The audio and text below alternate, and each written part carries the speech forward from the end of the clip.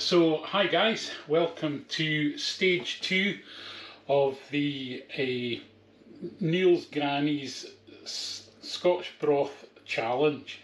As I said to you in stage 1, my granny was a dab hand at making Scotch broth, and neither I nor any other member of my family has ever managed to quite replicate how good her soup tasted.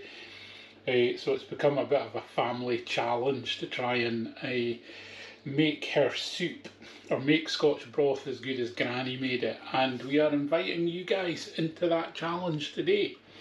So hopefully you've got your Scotch broth mix soaked. If you didn't do that already, you'll need to pop off and do that and come back to this video. About half a packet of the Scotch broth mix in a bowl of water and left to soak for, I think it says 8 to 10 hours. So effectively that's kind of like overnight. And just leave that. Once you've done that, the next bit of the prep really involves a fair old bit of vegetable chopping. And you might want to, once we've had a quick chat about that, you might want to pause the video, go and do that, and then come back. So your prep really is you need a fairly big pan, biggest pan in the house essentially, something to stir with. You'll need a wee bit of oil because we're going to fry up some of the vegetables to soften them up. You should have a pack of vegetable stock cubes, and you'll need some water for those later on. And then we've got a selection of veg here. So we have onion chopped up, peeled and chopped up. We have the leek, which I've taken the outer layer of skin off and then chopped it into sort of fine little circles there. I have the turnip, or the swede, which is, in case you're not sure, that's the swede, big huge muckle thing, and that needs to be peeled and have the outer layer of skin taken off, and then I chopped it into fairly small cubes. You can go big or small as far as chopping up the veg is concerned. Obviously some soups you kind of finish it off by blending it or mashing it up, so it all just becomes quite smooth. Scotch broth isn't like that. It's definitely a kind of lumpy soup. So if you like your lumpy soup small, then chop your veg small, because you're not going to be able to do much about it afterwards. The potatoes, scrubbed and peeled, or just scrubbed if the skins are in good nick, and chopped up fairly smooth. For some reason I always peel them when I put them in Scotch broth, but if I'm making potato and leek soup, I leave the skins on. And then your carrots, again just peeled if you prefer, or scrubbed and chopped up into wee bits. Now, I was just going to say, I wasn't going to make you stand and watch me peel lots of veg, but I thought it might be worth just having a quick look at the swede if you haven't tackled one of those before. They're pretty hard, so a decent size of knife works really well. And what you want to do, you'll notice that they usually get, when they come off the farm, they have like a big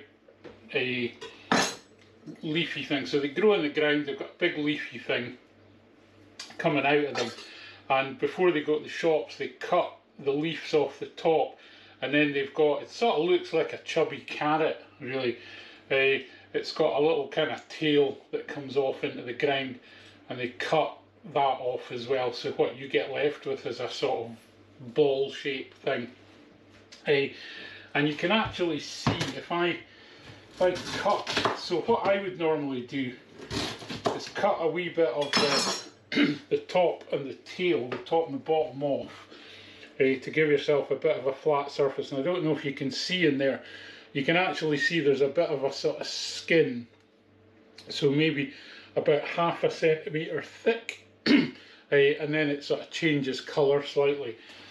And what I normally do to peel, I'm sure there's different ways of doing it, is just get a decent sized knife, work so that your fingers are away from where you're going to be cutting, and just take the knife and just try and cut away that outer layer of different coloured skin, and just kind of work your way down and round. And you can see that by cutting the bottom off, I've got a nice flat surface to work on. My fingers are up and out of the way of where the knife blade is going to be, and I can just go round and cut. Nothing spoils a session of soup making like taking the end off one of your own fingers, so do be careful.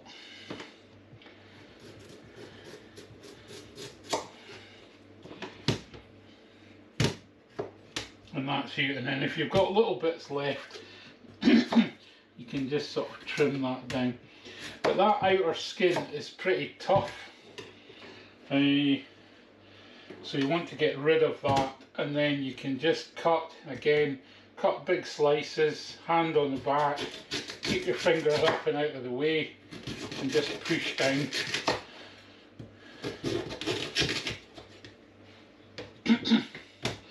As my dad used to say when we were sawing wood, just let the tool do the work. So if you've got your knife, don't be hacking at it, just let the sharpness of the blade do the work for you.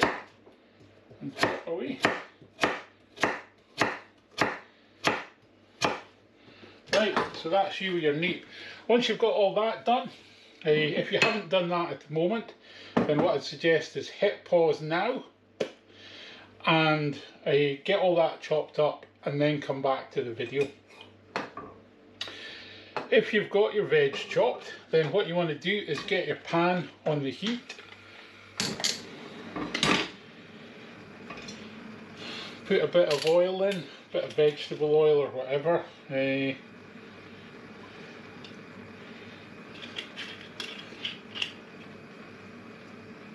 We've started using rapeseed oil quite a lot now. It's quite nice. You can get it in Lidl, which I think is where, I'm not sure if that's where that one came from, but we usually just get them out of Lidl, and it's not expensive. And apparently it's quite good for you, which is always good. So a little bit of heat in the pan, a little bit of heat in that oil, and then we're going to start by frying up our onions.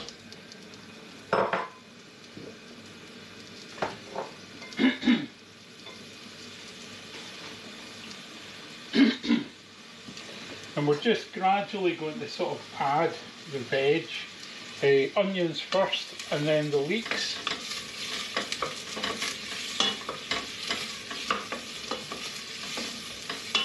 Just keep moving them about. You want them on a sort of reasonable heat. You just want this all to soften up, but you don't want it to start burning.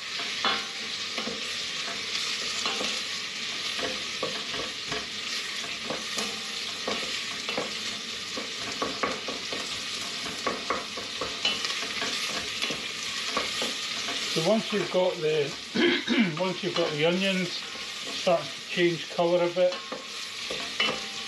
starting to go a little bit yellow and golden, you can add in your leeks.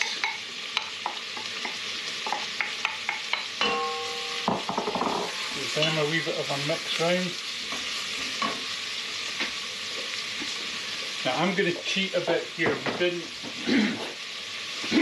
excuse me, we didn't say this in the recipe, but I'm actually going to put in a wee bit of lurpak, but a little bit of butter or something,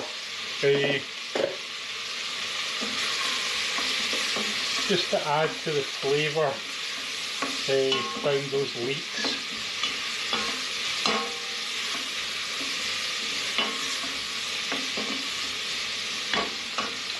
Once we've got that happening, we're going to put the carrots in. You don't have to do the carrots. So my apologies, I forgot to say the celery goes in at the same time. So celery and carrots in just now.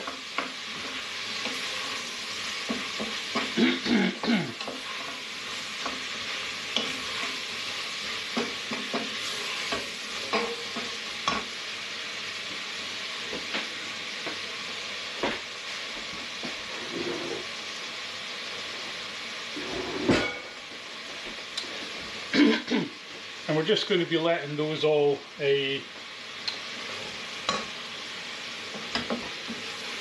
cook up. I'm trying not to burn my fingers here. I dismantled the handles off this pan a couple of years ago when we took some of the young people out camping, and I wanted a big pan to heat beans over an open fire. And it worked really well, but I lost the handles. So anytime I use this pan now, I've got to sort of grab it with a cloth, because otherwise I burn my fingers. I don't want that. You also have to make sure that I don't let the cloth dangle into the gas ring, the flame from the gas ring, or you'll see me running about trying not to set our kitchen on fire, which is fun as well.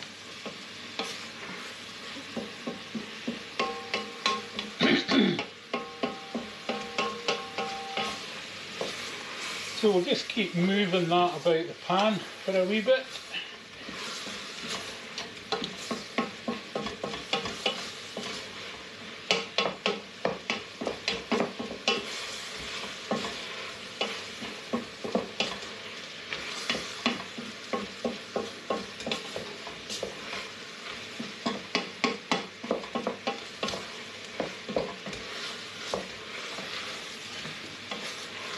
And then I like to get my, just checking which one it is, I like to put the Swede in there as well. Just let it move around. Generally you find when you fry, or particularly if you roast any kind of vegetables, a lot of the kind of the flavour changes, and you get a much nicer, much more subtle, usually sweet, richer taste in them. And I reckon you get a wee bit of that. See, cloth is burning. You get a wee bit of a hint of that if you sort of just fry off things like your Swede in the pot here, so you get a slightly richer taste off it. It doesn't taste the sort of raw veggie in the soup.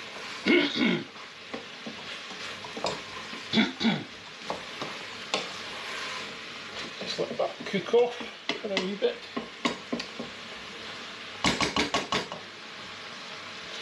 So I'm actually going to let that simmer away and just keep stirring it for a few minutes.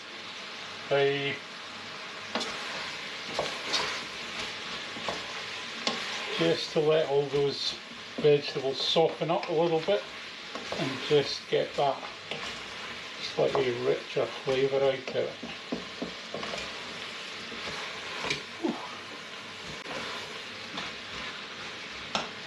Right, once we're done with that, we're actually pretty much done now. What we're going to do is pop the potatoes in. We don't really need to sort of cook them off. But I generally don't tend to bother. Just sort of pop them in the mix as well. And you should have a really big pan of veg going on now. Start your soup. And then what we're going to do, once we're happy with that, is water.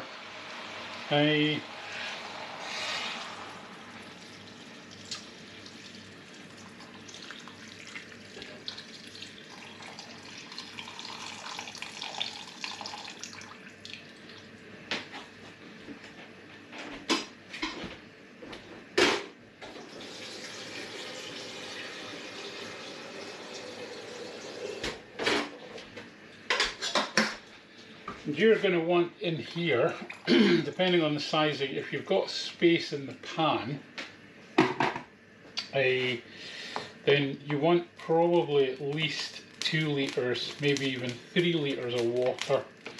So you can see in here that the vegetables are sort of covered with a good layer of water. And what I'm going to do now is I'm going to drain the water as much as I can out of the broth mix, and I'm going to add that in as well.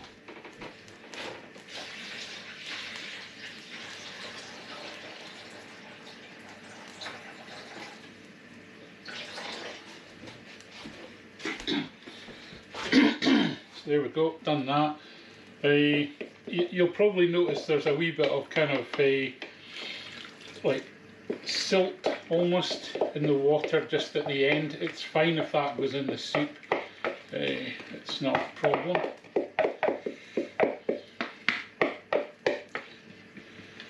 can go in, and in this case we're just about maxing out the pan here, so I need to be quite careful.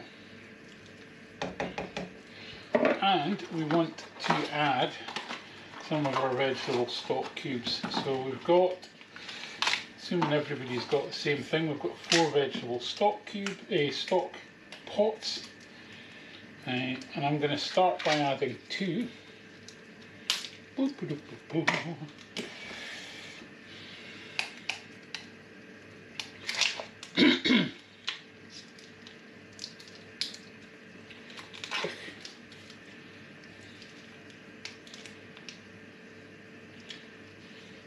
That all went a bit wrong.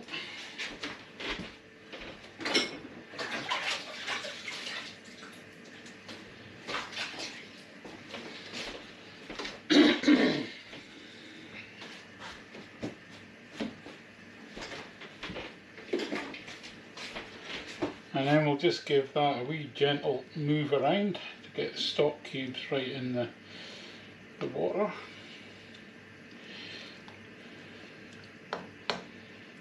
Right, and that's pretty much us for the moment.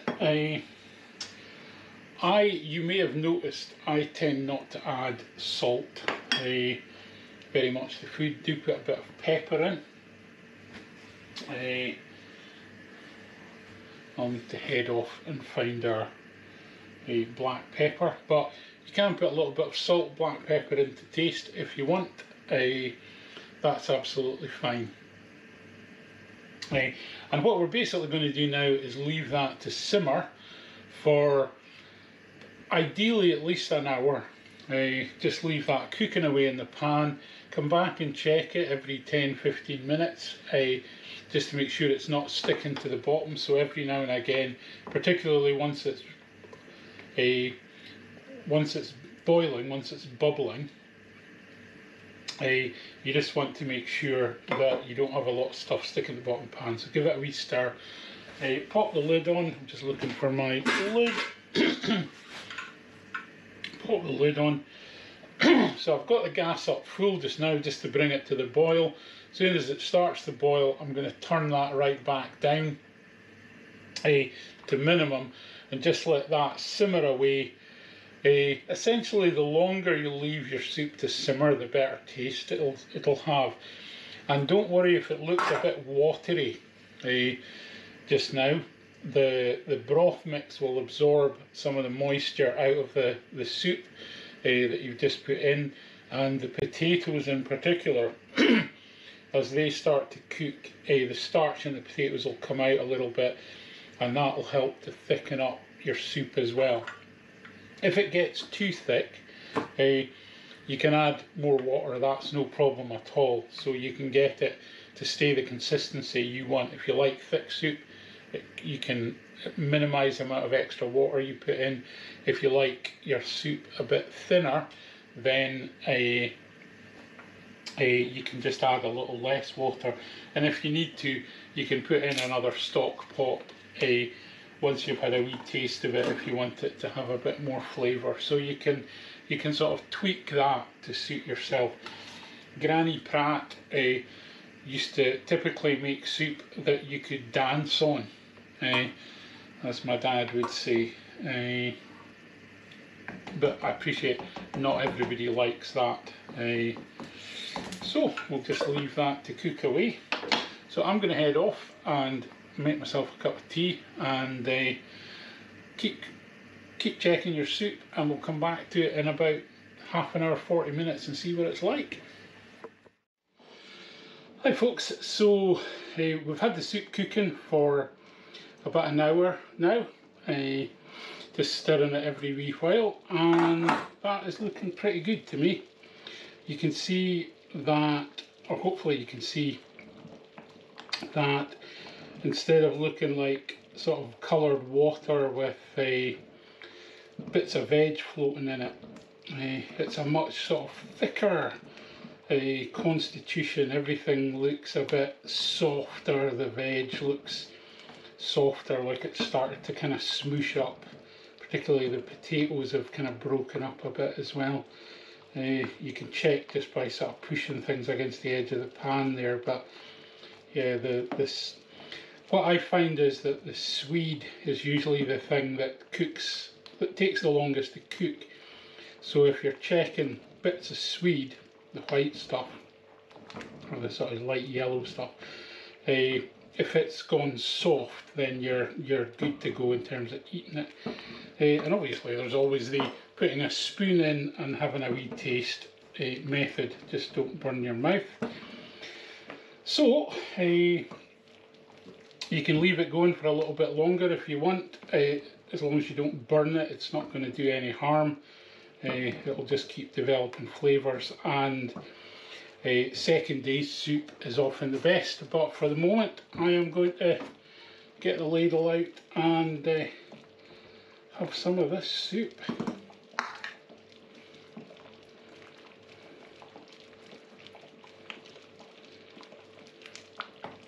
There we go, Granny Pratt's broth.